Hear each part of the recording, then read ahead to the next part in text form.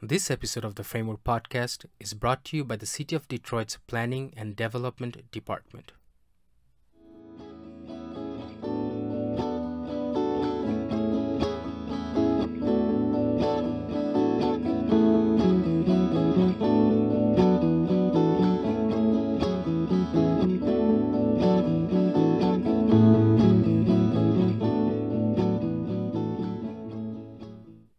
Hey everyone, welcome to the Framework Podcast. This is your friendly neighborhood city planner, Rashidul Hassan Deepan. Our guest today is Shann Long. Ms. Long was born and raised in Detroit and has been a resident of her community for over 60 years. She graduated from Chadsey High School and attended local community colleges, graduating cum laude with a BS in Business Administration from William Tyndale College. Shortly thereafter, she became employed by General Motors' Fisher Body Division for a short period of time before being hired by the State of Michigan Department of Human Resources, where she was employed for 36 years. Once she retired, she became active in her community when she saw how much blight was negatively impacting a once vibrant neighborhood and the quality of life for its residents. She joined the Midwest Civic Council of Block Clubs Association in 2012 to help address the blight. Once involved, she, along with several community residents, began to work on other issues facing the residents. Through her active role in the community, she became a member on a number of block clubs and formed several nonprofits. These include, but are not limited to, Greenway Heritage Conservancy, Greenway Grocery, Westside Coalition, and Lawn L.L.C. She is also a board member of the organization Cut the Crap LLC. If you have been a long-time listener of the Framework Podcast, I'm sure you have heard the name Shann Long come up every now and then. Unlike our previous episodes, the length of this one is a bit on the longer side. We felt it was important to capture her thoughts and aspirations for the community since she has been so actively involved in the midwest-tireman area. On a personal level, it has been a joy and pleasure to have a discussion with Ms. Long and hear her thoughts about the midwest-tireman community. I hope you enjoyed this episode as much as I enjoyed making it. Here's me talking to Ms. Shann Long. Do you feel settled? You feel good? Yeah, I'm fine. Okay. All right. Well, Ms. Long, thank you for taking your time from your busy schedule and joining us in this episode of the Framework Podcast. One of the first questions that I ask my guests is, how long have you been a resident in the neighborhood? Well, I've been in this neighborhood since 1962. I was 9 years old, and I'm 70 now. So that's 61 years. Mm-hmm. And happy belated birthday, just that Thank because you. you just let us know that you just had your birthday. So I don't know if you recall this, but when we had the first steering committee meeting at the St. Cyprian's Episcopal Church, we were all just hanging out at the sanctuary after the meeting and just having a casual conversation. And in that discussion, you said something that really stuck with me. You said, and I'm paraphrasing, I do not believe in ghosts, but every time I drive through this neighborhood, I see ghosts of buildings and things that were here. Provided Yeah. I'm not misrepresenting your sentiment, can you No, that's elaborate on what you meant by that? well. Since I was here ever since a child, this was a much more vibrant community, a much more vibrant city, Mm-hmm. and all of these neighborhoods had like their own business corridor. And in the corridor, you didn't have to leave your community. You could buy anything you needed, walk to the grocery store, a couple of drugstores, places to eat. It was a chain of drugstores called the Cunningham Drugstore, and they had a what they call a fountain counter, where you can order lunch, food, something to drink, and we had one right in the community. So when I see the vacant lots, Mm-hmm. I know that once there was a business there. That also extends to when I see empty lots next to houses, that it actually was no empty lots, none whatsoever in the community. So what the ghost is when I ride by, I remember those things. I can see it, but it's not there. And the younger people can't see it at all. And Mm-hmm. so they don't have a vision of what could be because they never saw what was. So sometimes it's kind of sad when it takes you over and riding all the way from, I live at the Dearborn border, all the way towards Wayne State to see nothing but Mm-hmm. vacant lots and then houses in disrepair. Because sometimes you look at the housing too and say, this is not what it looked like. It wasn't dilapidated. It wasn't people who didn't maintain their property. It wasn't piles of garbage. So those are the ghosts of past, or what it used to be like. Can you tell me a little bit more about when you were growing up in the neighborhood? Well, when we were growing up, me and my husband often say, he says this, he said it was so much fun that it really feels like it wasn't real. It was Mm-hmm. impossible to feel that way and have freedom. As kids, you could run through the whole neighborhood. It was more safety. It's not that probably things didn't happen, but it was rare. You could go anywhere on your bike. You could just ride your bike forever. Like they do in this Joe Louis Greenway. We actually used to walk that rail corridor up to a bigger business district, was like at Grand River and Oakland, where they had the major stores like Sears, or Federal's was a big store like Sears here in Detroit. Mm-hmm. Montgomery Wards. These places had bigger, more shoe store, clothing stores that you would find downtown, actually was in hubs within the communities. So growing up, it was just a lot of fun. It was, you could go anywhere. We had all kinds of activities. You had access to schools in the summertime would open up so the kids could come in and swim, have activities to do. The city of Detroit had what they call the Parks and Recreation Department. Mm-hmm. It's a playground down the street from my house. The city calls them now parks, but we call them playgrounds. And each playground would have an attendant come out all summer, bring arts and crafts, bring sports. We got involved in sports. We played other playgrounds. And to this day, I can't remember how we got from one location to the other, because it would not be, the parents would not be involved. They didn't have to be involved. We Right. just would go out in the daytime after you did your chores. You go out, you didn't come back. Some of us was talking about that a couple of weeks ago. I Mm-hmm. don't even remember going to the bathroom. So we didn't eat. We just played all day. You had to be home when the street lights came on. I mean, it was getting darker, Mm-hmm. and you had to come. You should be home on the porch by that time. So it was just a lot of things to do. We had. I learned how to swim because after school program they had a bus to come and take you to the YMCA, or either if some communities had the YWCA, where you had access to sports and activities. So that's how I learned to swim when I was very young. Then they bring you back, drop you off at a point, and you walked home. You didn't have to have parents overseeing everything, Mm-hmm. because it was safe. Now, a few years ago, that thought came to me that we were safe without even knowing that we had to think about safety. Right. The adults created a safe environment, and we didn't have to worry about looking over our back, or is somebody gonna snatch my child, or you got to walk in pairs, because we had to walk to school. And Right. some of them, depending on your school district, it could be a nice little walk. Even in the wintertime, it was fun because other kids were coming out. You eventually walked together to school. You met each other, you walked back home from school. So it just seems like I don't know if you watch TV, some of these shows that was on in the 50s and 60s, even though they Yep. mostly were white, they were white shows, but it still was reminiscent of even the Black community. Kind of Uh, like the Wonder Years or the right.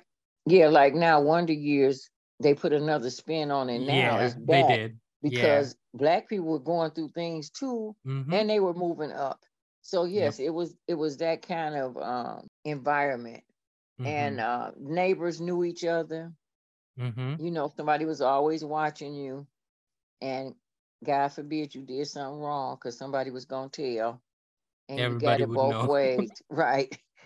From the Yeah. neighbor and your parents. Yeah. Um, Schools were vibrant. I think I got a great Detroit public school education. Mm-hmm. It was in the middle of the neighborhood. Like I said, you had community centers, you had schools, you had shopping. And a lot of times in the business corridor, that might be the first place that you got your job, as a teenager, working at the corner store or the little grocer. We Right. actually had a major market in the neighborhood. It's still a chain in some places, A&P. It was right here on Warren Avenue, right before you get to Livernois. But it was that building is still there. It was actually a smaller A&P. The building was smaller, but it still was a major market. And it moved into closer to Livernois, a new building. That's the one, that was our last market that burned down right before COVID.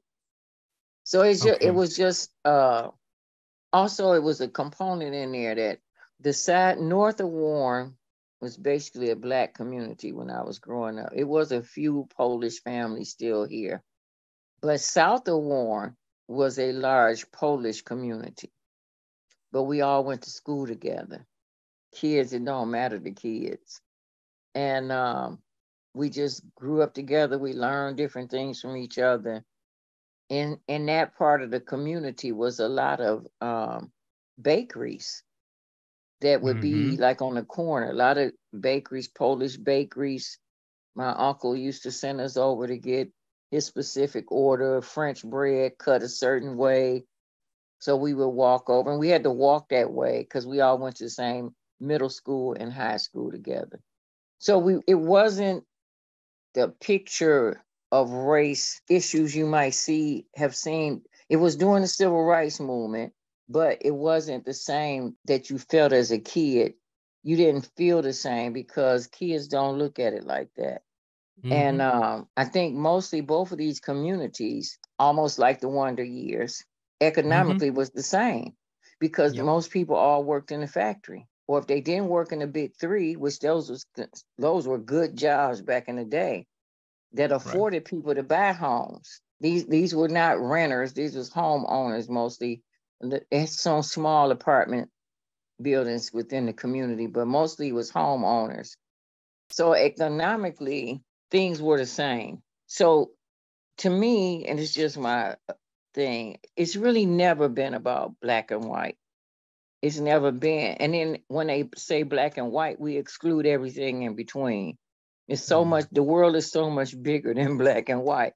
It's Yep. always been about green. It's about green. But people mislead us into pointing to differences in color, skin color. Other people make that the issue, not so much the everyday working people. Because if you got what you need, it don't seem to be a bigger problem. It's when people don't have, they look at another group and say, "You the reason I don't have what I need." Kind of piggyback on that. In your opinion, what are some of the pressing issues in the neighborhood? Okay, the pressing issues to me is safety, Mm-hmm. too much violence, education. We have no schools. Housing is an issue, and Right. jobs that can sustain you to be able to get a decent place to live, send your children to school, safety. And the last one might be transportation. Even though it's the Mm. motor city, most people in Detroit, well, let me put it another way. People that live outside of Detroit have much more transportation. Um, we have a bigger transportation issue within the city of Detroit than those who live outside the city. They have access to cars, a better transit system. It's always been an issue for years in the city of Detroit. I worked for the state of Michigan, and at one point, President Clinton signed a bill or whatever to put in what they call work first programs for family assistance. What happened is the whole framework of what you used to be able to get for those in poverty, like a safety net, it changed. And once that changed, people had to go to work. It was called Work First. It Mm-hmm. was in 1997.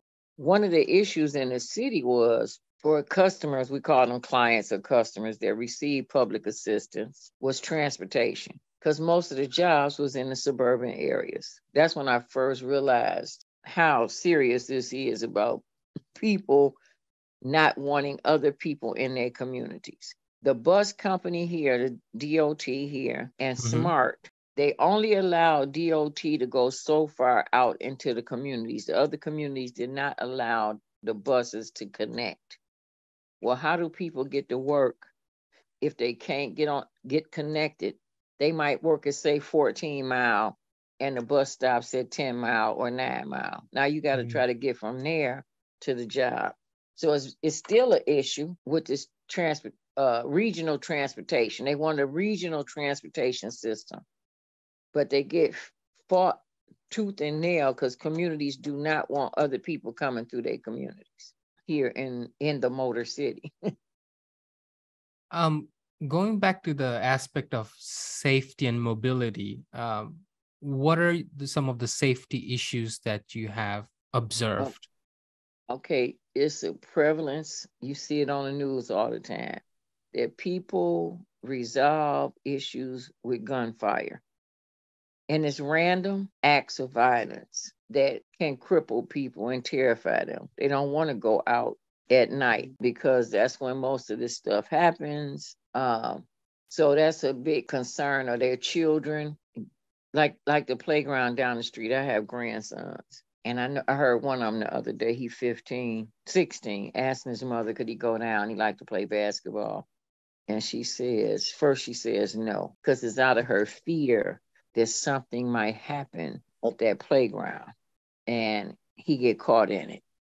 Eventually she let him go, but she said, you got to be back. If this happened, you got to. So it's always this teaching a child. So remember when I talked about I was safe without realizing I had to be safe, because they never had to have that talk. Yep. But now you had to have that talk. So is it a real way that we could get back to a place of safety with the reduction of violence? Because it's sometimes just everyday people. I also was curious, where do you travel the most into the neighborhood and how do you get there?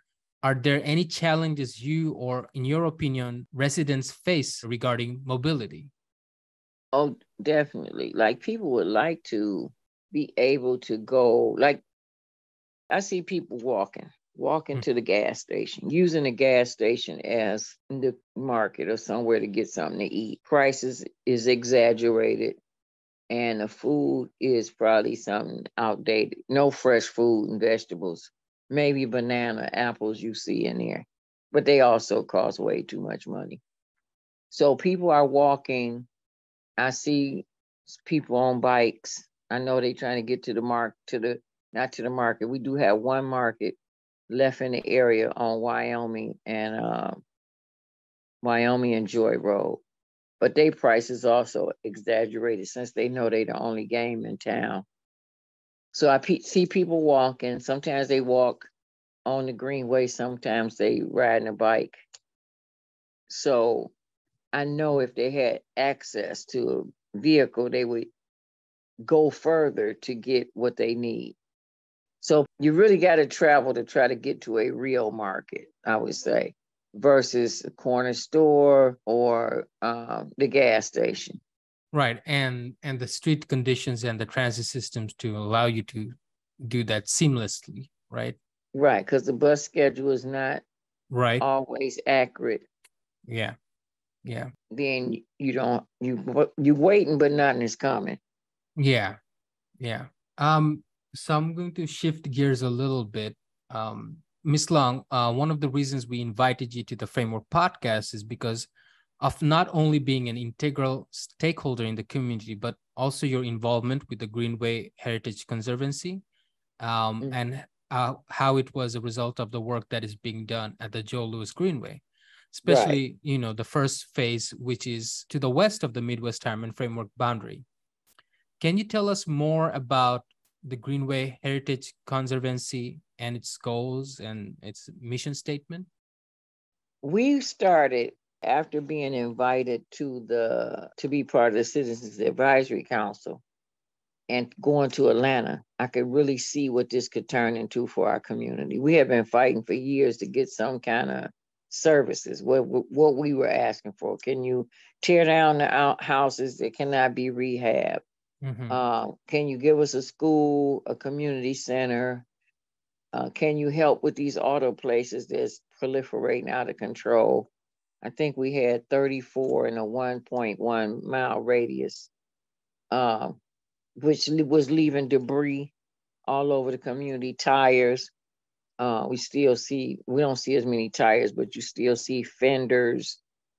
So when I saw what it could do in Atlanta, I came back to those who were already working in the community and said, we need to educate the people about this. This could be a way that we could get some of the things that we have been trying for the community, because if they're going to put this Greenway here, they got to invest here, or they should invest here. They don't have to do anything. They should invest here. So Lamonda, who we call Red, Lamonda's idea was, after we was going door to door, we put on 2 events in different parts of the community. Hear the message about the Joe Louis Greenway, what it could be, and that to please engage in any of the meetings they have, because it's impacting our community. We also went specifically on Alpine and Green Lawn, because we knew those families would be directly impacted with the Greenway coming through their backyard, and try to get them to buy the empty lots next to their homes so they could control what happens there. Also in Atlanta, some people got pushed out. Had talked to some people, they got pushed out because the property value increased so much they couldn't pay the taxes. But they specifically gave me one lady that it happened to, but I can't remember how much her property increased. Quite unreal. So anyway, we didn't want that to happen here. We didn't want to have people pushed out. So that's when Lamonda came up with creating this community development nonprofit, the Greenway Heritage Conservancy. So in creating this Greenway Heritage Conservancy, our mission was basically to make sure that the community is safe, that people don't get pushed out because of development. One of the other reason for trying to secure the lots is that we found out some of the auto places were now buying the lots on the residential streets because they want to expand their business onto the residential street. We didn't want that to happen.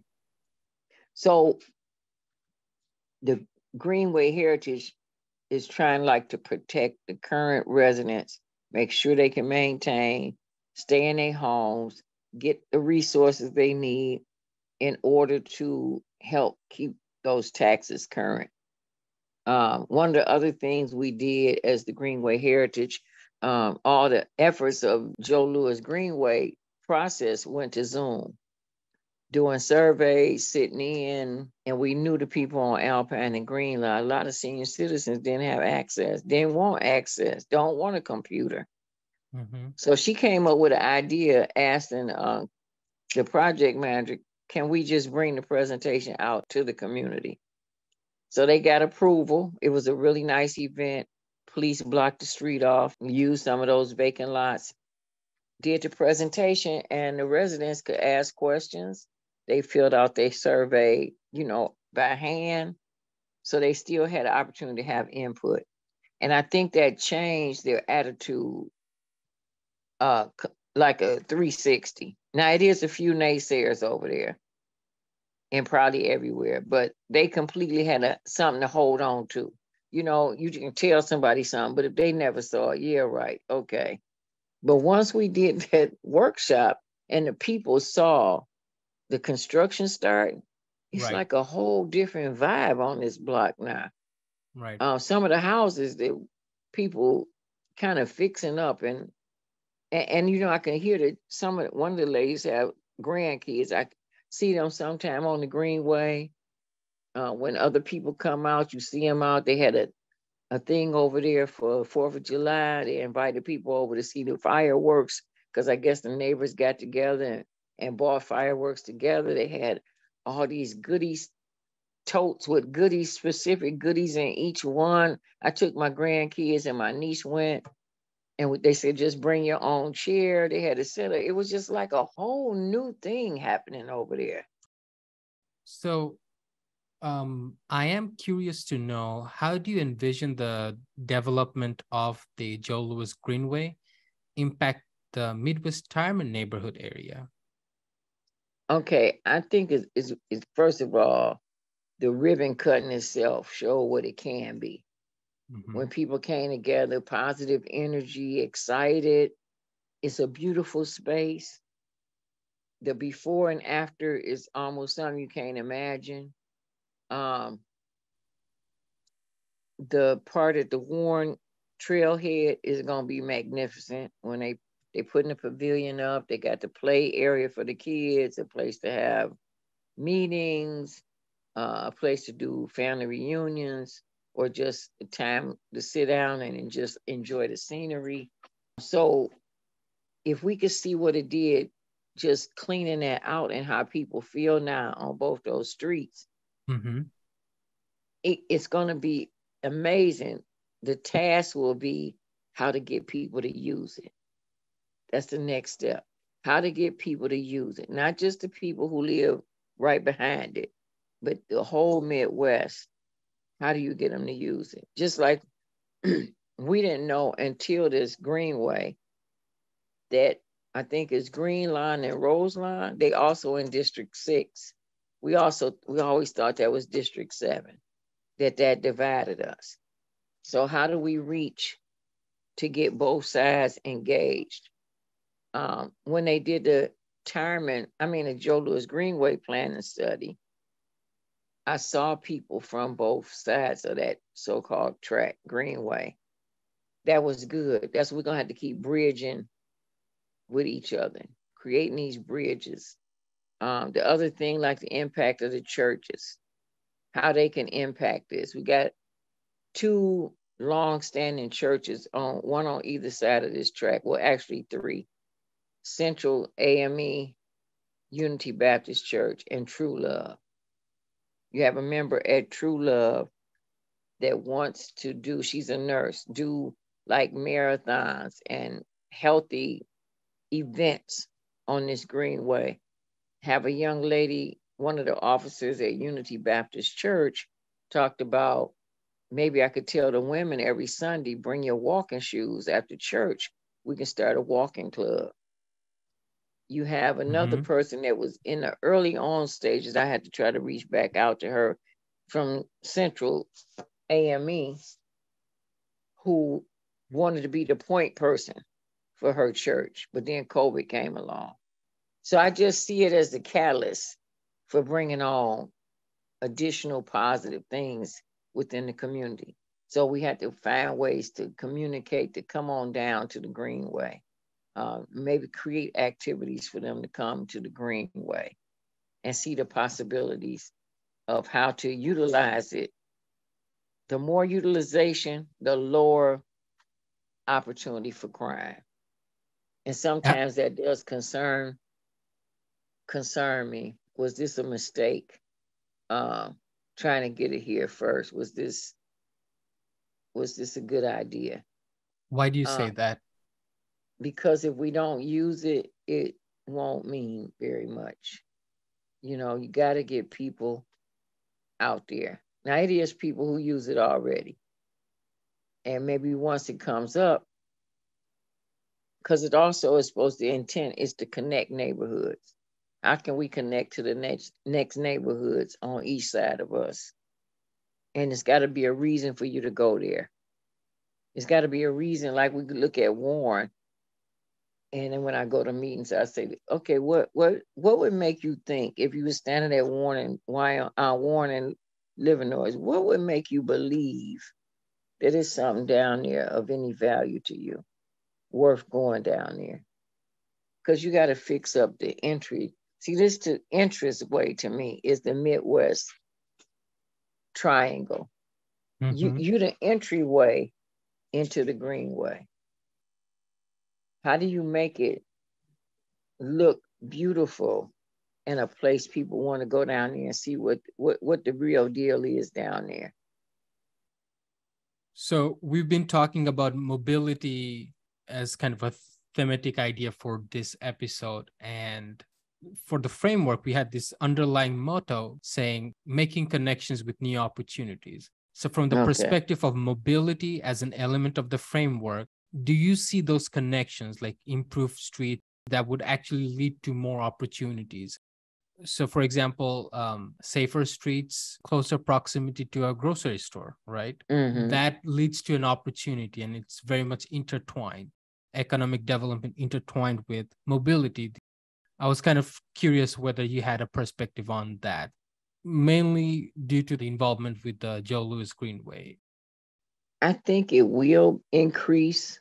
Like I said, some people use it even to go to the market because it's an easier walk through or riding a bike through than trying to go down major streets or side streets.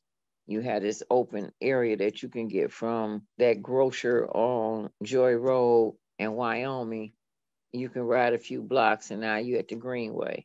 So you can carry that back at least 1 mile back to where you live. So I do see some increase. I know at one time, I don't know why they didn't do it. They wanted to stop the Tireman bus line. And we was like, okay, then it's too far for people to walk to another east-west bus route. So maybe the Greenway had an impact. Maybe it will have a bigger impact on timely bus schedule for people to get from point A to point B. So from the perspective of mobility, I don't think I've seen much so far, but we not concluding.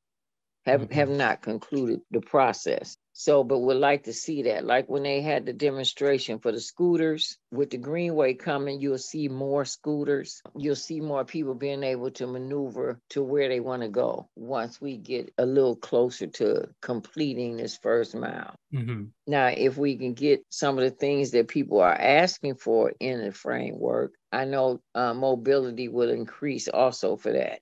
Say you tell us which door to go through to get the attention of developers. That all has an impact on possibly increasing a better mobility system. Because then you have people moving in that may have transportation, or you have a neighbor that now they do, we used to call it jitney. Do you know what a jitney is? No. Okay, a jitney was a person that you didn't have a car, you went to a market, it was people standing around. They would take you back home with your groceries. We call them a jitney. And jitneys would take people home so they could purchase what they needed to, but they had that as a mobility component that they knew they could get back. They might be able to walk, they might take a bus to get to the market, but I'm gonna have transportation to go back because it's a jitney there. Not legal, probably was at one point. It's before Lyft and Uber. So having the ability to get back with your groceries or your product is important. So I see as we bring businesses back into the community, when we have a school or a community center, I believe that the ability to have better mobility will exist. If there's one thing you would like to see change in the neighborhood and be addressed in the framework, what would it be? Which one of these competing things would I like to see? I really would like to see Sherrill School turned into an innovation center / education center like Durfee. We need a hub that give opportunity for education, business, and hope. See, when you have that, you get to see the world bigger. You get to see other people. You get a chance to sit down and have a conversation, talk about current events. They have all those things in Durfee as far as people being able to come and take part, and that changes lives. That reduces maybe the young person that don't have anything to do, get caught up hanging with the wrong crowd. Well, now you can hang up here at this innovation center, and it's something to give you a vision that your path could be different. A young lady was handing out flyers yesterday. I went to the African World Fair. Mm-hmm. They have a aerodynamic school, high school. Tuskegee Airmen runs it. But if you're sitting in a neighborhood that don't know anything about it, you don't know it exists. When they finish with these kids, because one of the people in the community is involved with them also, you have learned how to repair engines, aircraft. You even leave out with your pilot's license. Look the dynamic that one decision to go to a different high school, it takes you out into a world that you didn't even know existed. Now, how many people walk out with a pilot's license or any kind of license out of high school? But also, you know, the next step that you could get in aviation programs. That's taking somebody with little opportunity and handing them the world. Like the saying so go for young people. The world is your oyster. But if you never saw an oyster, you don't know what's inside of it is a pearl. Right. You never know that. School not teaching these things anymore. When I came out, we had workable skills. Now you can't keep kids in high school because it's no longer relevant. Somebody sent me a text for my grandsons. Their son had went through a program for decoding. You know, these kids know these systems back and forth, but nobody has them offering coding in school. They should be doing this in late elementary, early middle school, how to code. That's what their life is going to be. These systems, AI, which they probably would love it. They don't want to read about some dead presidents. They can't equate how that is working on my life. So you got this huge gap in education, the reality of what people going through versus what you teaching them that they feel like it's not important to my life. This education system of a Durfee, the way they put it together, could definitely change lives. So that probably would be my first thing that I would like to see. It's not quite the community center that we see in other communities, but it is a beginning. Okay. We're coming close to kind of wrapping things up. Okay. So I really appreciate the time you're giving and the insight that you're giving to the Midwest-tireman neighborhood and just your experience living in this city for such a long time. Is there anything specific about the neighborhood that you would like the audience to know? Something that doesn't get talked about that often?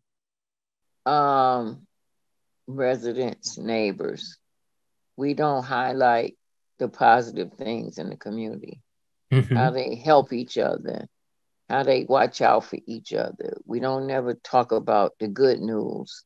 We just talked about the sad stories or crime and terms. Recently, somebody said they don't use the term, what's the term she said? How we talk about the people who maybe are not underserved, unprivileged. Underrepresented and underprivileged. Right. So they're saying that's not true. That's not who we are. We here whether you give us any benefits or not. It don't make us a negative. Speak positive, use positive terms. And that does not get out. You could ride through the neighborhoods all through the city in May. You see all of these banners and big place cards in lawns that say, I have a graduate of so-and-so school. I have a graduate of this school. Nobody sees that. You just look at the dropout rate. You don't look at who dropped in. And so the positive things about a community are not pushed forward. It's not continuous. But what if they fed us that all day versus feeding us murder and mayhem? How would that affect our psyche? What if I didn't have to grow up on the street? If you go right 3 blocks over from me as Dearborn, ride down their streets, their residential streets, what do they see every day? And you take it for granted because it's just there. You ride down some of these streets, piled with garbage, houses broken into, vacant. what is that doing to the psyche of these children? And even Right. though we have a population moving in, I think they also have come from places that still look like this. But this is a new opportunity for them. But they still seeing, one of the men mentioned it to one of the ladies over on the next block. He said, I left El Salvador. I thought I left this behind. The garbage, piles of stuff. I know I reported to the police. It's one 4-unit family place. They leave their garbage cans out all week with no tops on them. What is that doing to their psyche? That they're not worthy.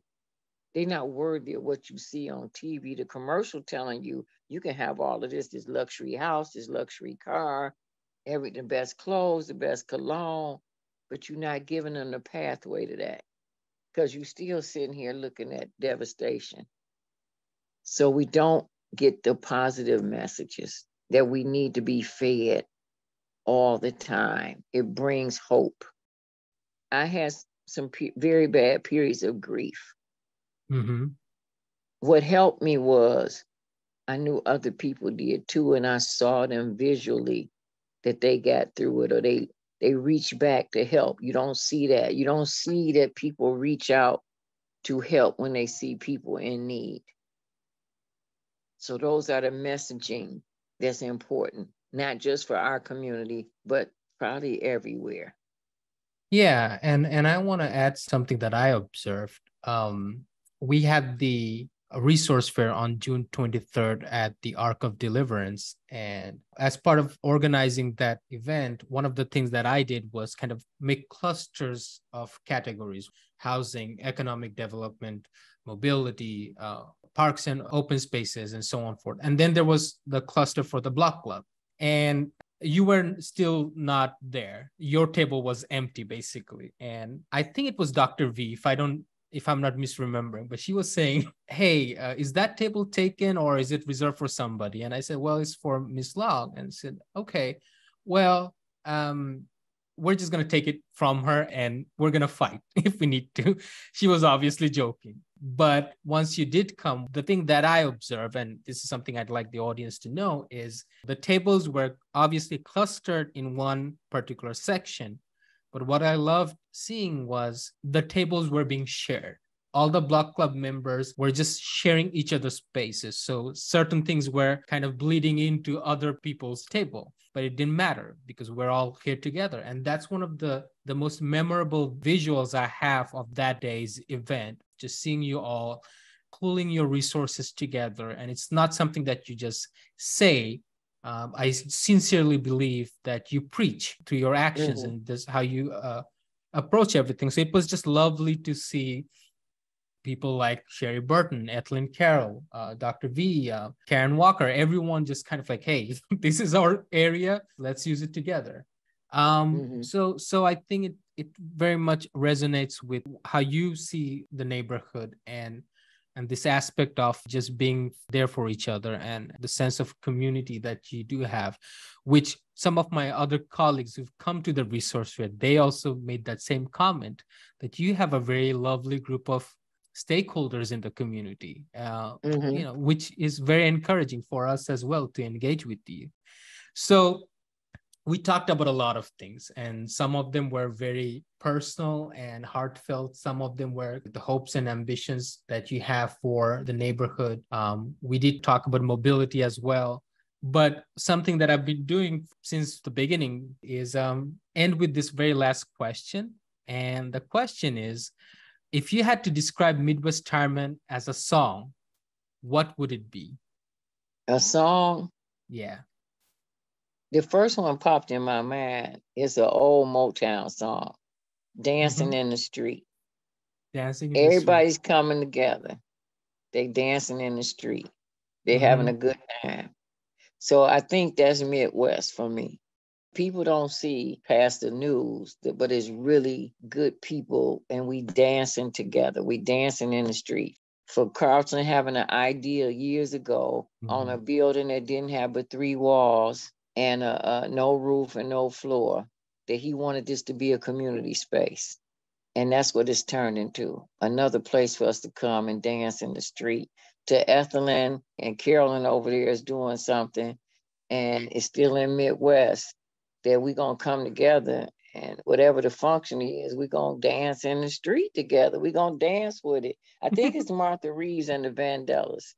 So that's the song I would see is upbeat, is positive. We having a good time. Right. Yeah, I'm definitely going to listen to this after we're done for today. But Miss Long, thank you so much for your time and sharing your thoughts on the community in Detroit. Where can people find you on the internet? On the internet, we do have a Facebook account, Greenway Heritage Conservancy. And then we had Greenway Heritage Conservancy at gmail.com. And the phone number is 313-444-5198. And we have a post office box, 10487, Detroit, Michigan, 48210. Okay. Okay. Ms. Long, it's been a pleasure talking to you and getting to know you. This is Rashidul Hassan Deepan signing off. Take care, Detroit.